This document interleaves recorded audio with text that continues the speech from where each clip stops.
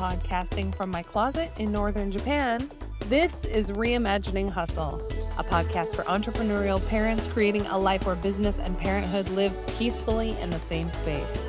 I'm your host, Roxanne Market, a mom of two, microbusiness coach, and serial entrepreneur on a journey to prove that it is possible to do what you love without sacrificing all your precious time. Let's do this. Welcome back to Reimagining Hustle. I am already so excited to introduce my guest today. I have Sarah Dickinson with me. Sarah, I know it's been a rough week, but how are you doing today? I'm doing fantastic. Everything's coming up sunshine today. Good. I'm really glad to hear it. Sarah has been gracious enough to allow us to reschedule this podcast. We've had some funny family issues, and Sarah's been just glorious. So thank you for your generosity and also like your ability to be on top of things in the middle of chaos in your family is just mind-blowing and admirable. So my hat's off to you. Lots of practice, let me tell you. Lots of practice. Sarah, will you tell us about you? Tell us about the work you do. And I know you have a really interesting journey that has brought you where you are. So will you tell us a little bit about that too?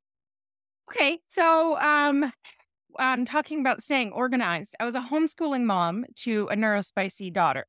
Okay. So there's a lot of organization that has to happen with that. Yeah. And I love to write. And as my girl got a bit older and didn't need as much one-on-one attention, I started doing piecework for a digital marketing company and helping university students write essays and being a coach for authors. And as I was working with them and doing this, I discovered just how much I love email marketing and writing newsletters. My whole life, I have been a relationship builder. I really love everybody's stories and hearing about stories. So I just fell in love with newsletters. And I also discovered that many business owners really struggle with their newsletters and their email lists. Whether it's finding time to create content or the tech setup, because there's so many platforms to choose from, or figuring out their lead magnet or their freebie. I just found that there was just so many people that found it daunting and it would drop to the bottom of the priority list.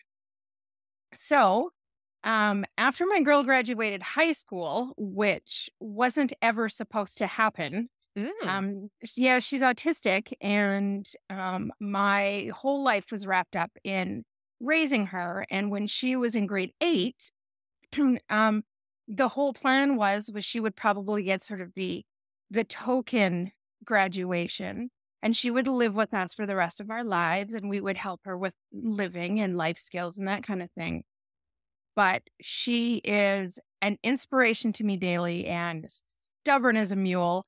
And she just put her head down, and by grade 12, she graduated with honors and is now at university. Oh my word, I have goosebumps. That's so cool. Yeah, she is. She inspires me daily. Yeah, I can see why. Yeah. But the problem was that my whole identity was wrapped up in being a mom. And now she's off, and I have another neurospicy child, and they had graduated.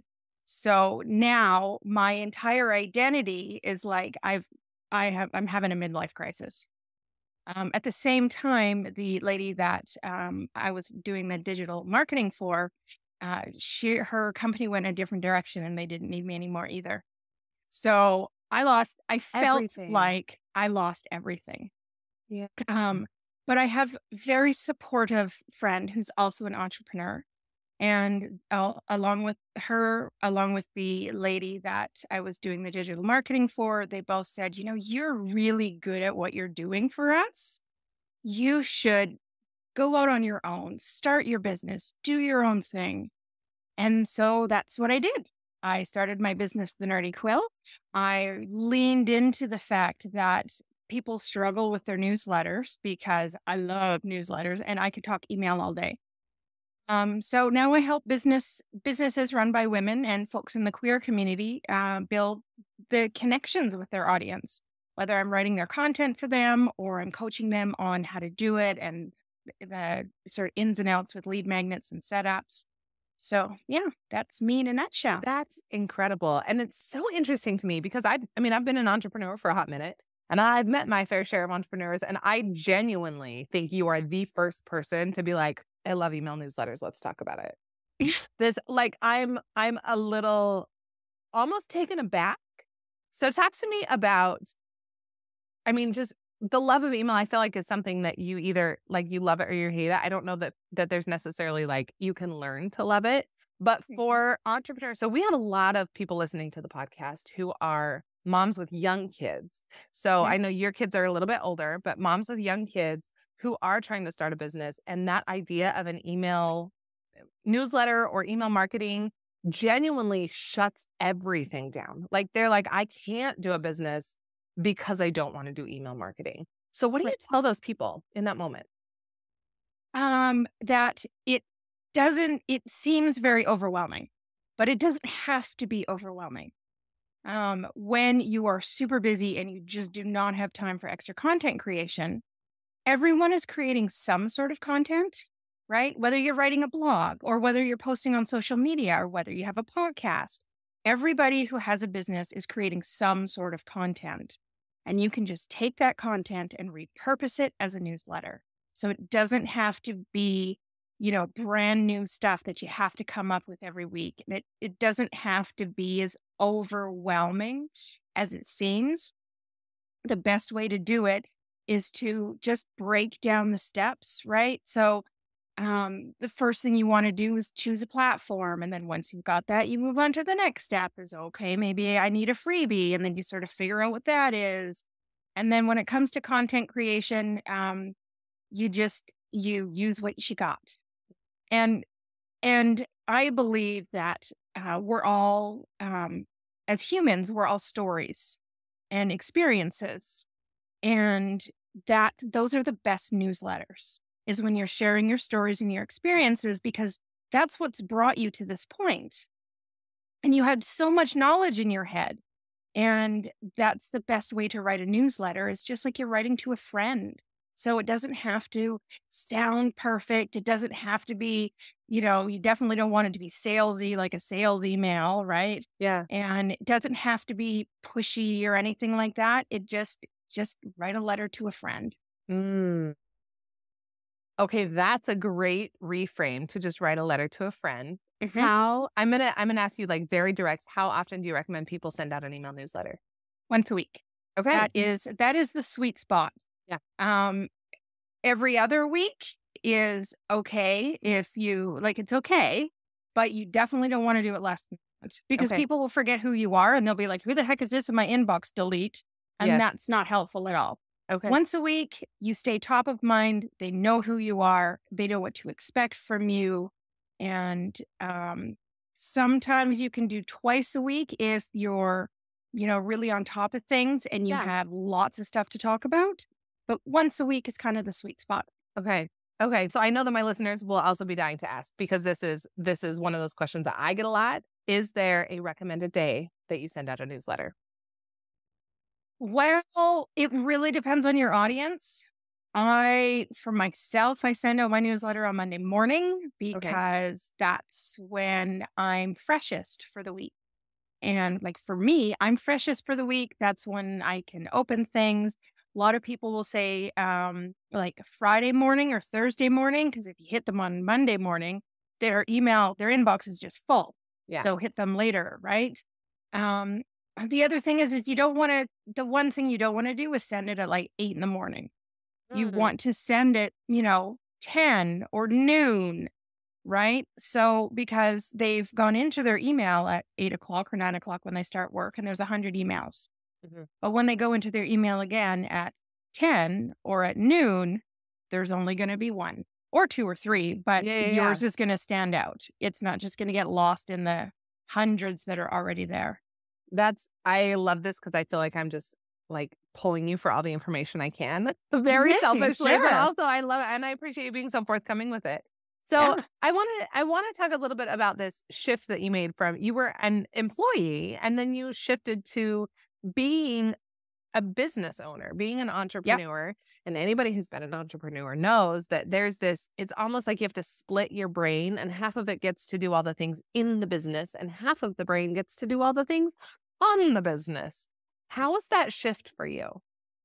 It was really, really tough. Because and I love marketing Yeah. and I love creating content and writing emails, but there were pieces of marketing that I really don't like. And when I first started my business, I thought, oh, okay, well, my business is going to fail if I'm not on social media. Yeah. And I'm just going to tell you that that's not true. Yes. Yeah. So I really tried to force myself to stay consistent on social media, and it was just so draining. And I couldn't get myself to do the stuff I love because I was so busy doing the stuff I hated. Mm. And then I eventually gave myself permission to just stop doing social media. Or I shouldn't say that. I gave myself permission to stop being consistent on social media. I still do post on social media now and again, Yeah. but it's not a big focus. Hmm. And so I shifted my focus to what I was good at. And so that was obviously writing my newsletter. It was talking to people and telling them about my business, right?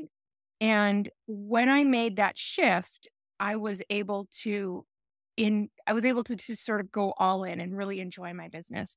In the beginning, it was like, okay, I'm gonna write all this stuff. Oh yeah. And I have to market, right? And oh, I must be on Instagram to do that. Well, that's not true. Yes. I love that you said that too. So my background, I have an undergraduate degree in marketing and a master's degree in communication where I focused on social media. And I will be the first one to tell you, you don't need to be on social media. And so I love that you said that's been your experience as well. So thank you for sharing Mhm. that. So, Sarah, what does success look like to you as you've made all these shifts, as you've kind of taken yourself back, almost from like this role of only mother and you kind of redefined and reclaimed yourself? What does success look like to you? So success right at the moment is sort of financial based. Mhm. So I have two goals that are just gonna, once I hit those goals, like I'm going to be like, yep, I've made it. The first one is having a house. I want to own a larger house so that my kids have somewhere to come home to after they move out. Mhm. My parents' house is teeny, teeny, tiny. It's like a little 2 bedroom, and I have 5 brothers. Oh, Yeah. so you're Um, on top of each other when yeah, yeah, like Christmases and Thanksgivings are a little tricky. yeah. So that's my big thing. And then my other thing that I'm really working hard towards is I want to retire my partner because I Mhm. really like him. And I Mhm. think the idea of him making me tea all day while I work just sounds luxurious. Do it for the luxury. That's right. He's not particularly old. He's not ready for retirement. Like he's not a retirement age, but I'm like, so I'm going to make enough money to support us both because he's been supporting me for years. And I'm Yeah. like, and then you can come home and just make me tea all day. Yes. Yeah. Yes. Is he on board? No, totally on board. Are Yeah. you kidding? No, I mean, I would be.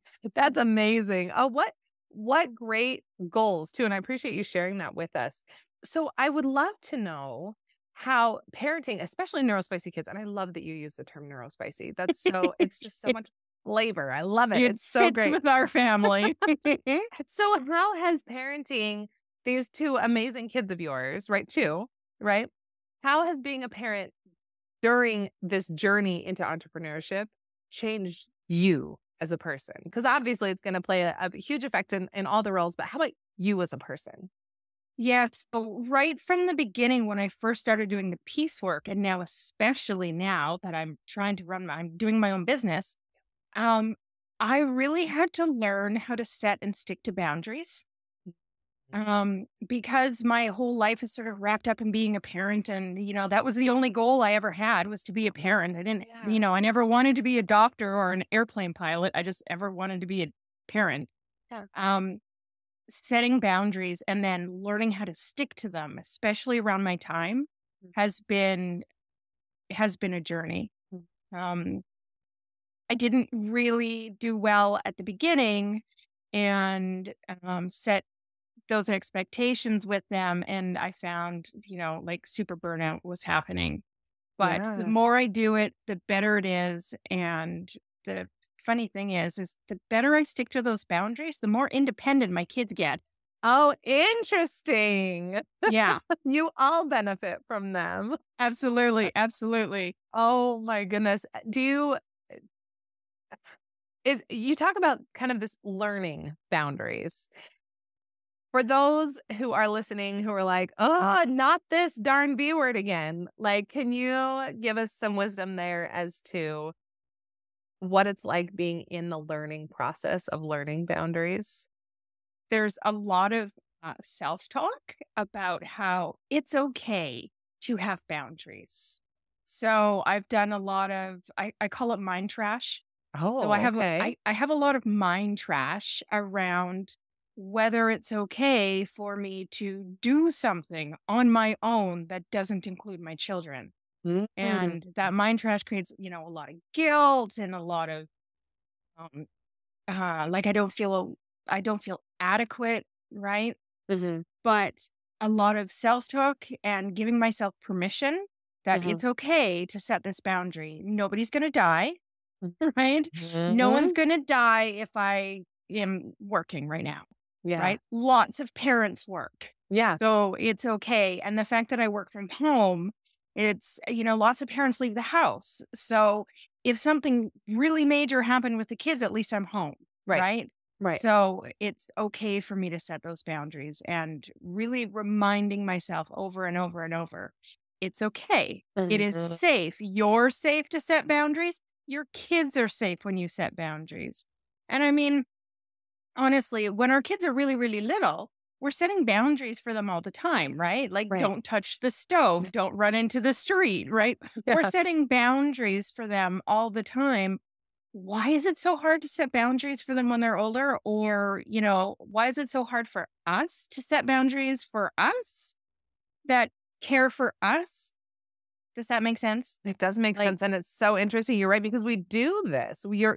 It's funny. I don't know if you've ever read the book Hecate Peg, but I was reading the book Hecate Peg with my son last night, and in that book, the mother tells her children, "Don't let in strangers and don't play with fire." And sure enough, in the story, the kids let in a stranger and play with fire, right? And my son pauses and he looks at me and he goes, "Why would they do that? Their mom was trying to keep them safe." And I'm like, "Thank you, young child. You know, right?" And mhm. it's boundaries, right? And it's like this lesson in boundaries even through a little fairy tale. And so but you're right. It's so interesting that that changes for Yeah. us. Yeah. Yeah. Interesting. It's Yeah. so easy. It's easy as a parent to set boundaries for your children because Yeah. that's how you keep them safe and that's how you teach them to be good humans. Right. But it's so much more difficult when it comes to yourself. Hmm. So it's safe to set them for your kids. It's also safe to set them for you. Mm. Do you ever experience guilt around setting those Oh, boundaries? oh, you better believe it. Talk. I think mom guilt is real no matter who you are, no matter what your job, whether you're a stay-at-home mom or whatever you do. Yeah. Mom guilt is just a thing. And you just gotta, you have to remind yourself that you are doing the best you can and it is fantastic. Whatever you're doing is great and keep doing it. Mm. Right. So Yes. yeah, mom guilt. I love that you But just. like I said, the better I stick to the boundaries, the more independent they get, right? Like Mhm. suddenly they don't need me to make them lunch anymore. They can make lunch themselves, right? Yeah. Because I've set this boundary that this is what I'm working, right? Oh, you need a Yeah. snack? There's the kitchen. Mhm. Mhm. Yeah. Has that helped with the guilt, do you think? Has really sticking to those boundaries made the guilt better or worse, I guess?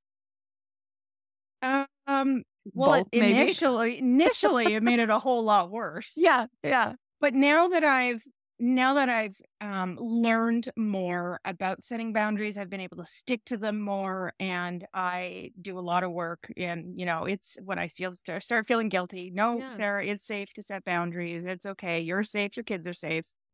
Um, I've seen my kids, learn around my schedule. And they are more independent now. Yeah. And so because I'm seeing them grow along with me, it really reduces that guilt. Mm, man, I get goosebumps as you talk about it. That's so cool. Sarah, what do you wish people knew about being a parent to neurospicy kids and being an entrepreneur all at the same time. Don't do it all yourself. You're going to need help, and do not be afraid to ask for it. Mm, And that's something I learned when my kids were young. And it doesn't, and then now that I'm doing a business, it's absolutely like imperative yeah. that you give yourself permission to not have to be super mom and do everything. Because you're just going to get stretched out in 10 different ways. And if you don't make self care a priority, hello, burnout, Yeah. right? So whether it's hiring a cleaner once a week, or um, if you're in your business, hiring a BA to take some of the stuff off your plate, right? Hiring Give someone to help yourself, with your email marketing. I'm just there you saying, go. Sarah. Yeah. I'll plug it for Absolutely. you. Yeah, absolutely. Yeah, just having some help, having a sitter. Oh, let me tell you, when when I was homeschooling and still trying to do the work for the digital marketing company, like hiring a sitter once a week so that my husband and I could, have a couple of hours of our own time to sit and watch like a whole episode of television without being interrupted. It was brilliant. Yeah. So yeah, just, don't be afraid to give yourself the permission to take care of yourself and ask for help. I feel like that ties in so perfectly as well to what you were saying about boundaries, right? When you do Mhm. have boundaries and you say, okay, this is the boundary. So if this is going to happen, I do need help. I think Mhm. that they really do go hand in hand. Yeah, Yeah. for sure. There, Sarah, I want to ask you a question around the name of the podcast. So those who've listened before have heard this story, but when I first started my business, I was not a parent. And I very much bought into hustle culture. It felt so good to me. The hustle, hustle, hustle, go, go, go, work hard and then work harder because whatever, right? And that was very much the mindset.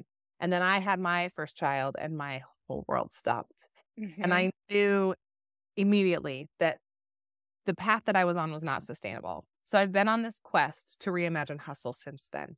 So I would love to know, how do you reimagine hustle in your life? So in my life, it's all around marketing, because although I love newsletters and I love to create newsletters, I don't like marketing myself. Yeah. I love talking about other people, but when it comes to talking about myself, I hold back quite a bit. It's a little uncomfortable. So when I first started, like I had said, that was where my hustle was it just hustle, hustle, hustle, post here, post there, try and get the clients, do all the things. Mhm. And I burnt out pretty quick and realized that no, no, no, no, no. I need to find a way to market my business that feels totally organic, that makes me happy. And so I just walked away from Instagram because I don't Instagram or TikTok very well. Yes. And leaned into going to networking events and talking to people because I like to do that. I like to hear people's stories, building my newsletter list.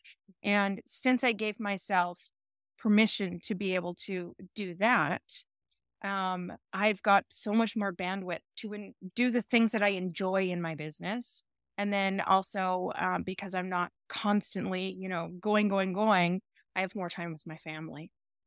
So that was me reimagining my hustle, was rather than spending, 12 hours a day trying to force myself to do things that didn't feel organic to me. I just went, nope, I'll find another way. I love that. Oh, I love it. I love it. I love it. I love it. Sarah, you are inspiring to me. This is so fun.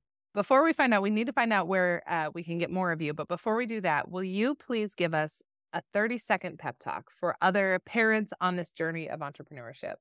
Absolutely. You got this. I'm not going to lie. It's not always easy, but neither is only being a parent or only being an entrepreneur. So just give yourself the space to do what you love, keep the faith, and you and your family will thank you for it. Thank you, Sarah. I don't know if that was pep talky or not, It but was perfect. It was perfect. Okay, Sarah, tell us everything. We need more of you. So I know you don't do a lot of social. Tell us where we can find you online. okay. So my website is thenerdyquill.ca. And you can also find me on Facebook at The Nerdy Quill. I do post fairly regularly on my Facebook. But yeah, you can find me on Instagram at The Nerdy Quill, but you're not going to see very much. Yeah, no, that's awesome. And we'll make sure that we link everything in the show notes. And if you're looking for somebody to help you with your email marketing, I know Sarah is going to be a perfect opportunity for you to work with. So Sarah, this has been an absolute treat for me. Thank you for the gift of your time. Thank you for just, for me, it's the morning. It's fairly early here. And this has been a perfect way to start my day. So I really appreciate it. Oh, and it's quite late in the afternoon where I am. And so this has been the perfect way to end my day. I've really had a good time. Thank you so much for having me. Win-win. Thanks, Sarah. Thanks for listening to Reimagining Hustle with Roxanne Merkett. If you like the show and want more, check out reimagininghustle.com and please leave a review wherever you get your podcasts. We'll be back next week with another episode. See you soon.